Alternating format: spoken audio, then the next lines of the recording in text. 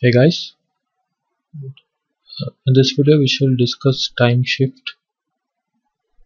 Time shift are also called as time invariant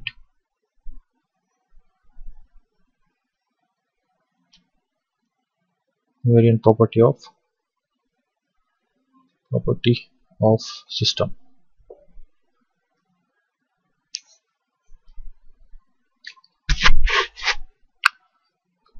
Okay, consider that we have a system which does some transformation to the input x of t and gives.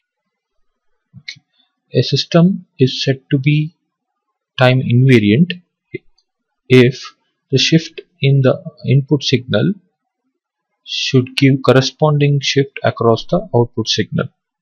Okay, let me convince you graphically. Say I have a system T and input to this system is a rectangular pulse 0 to some value t, and it transforms this rectangular pulse to a triangular pulse 0 to t. Okay, this is x of t and this is y of t. Now if this system is said to be time invariant if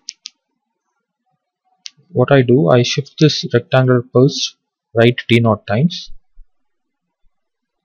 Okay, I'm shifting the same signal to the same system. I'm shifting this signal to the same system t, and the output from this system should be what?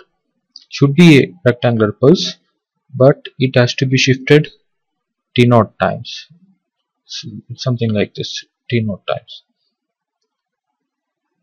For example, if t0 is 10, here also the output should be also shifted right 10 times. If I shifted the input signal 10 times and the output signal is shifted say 12 times or 10 times, other than 10 times, then the system is time varying. Okay, so let me define it again. For every shifted version of the input signal should result in corresponding shift across the output signal, then the system is called as time invariant system.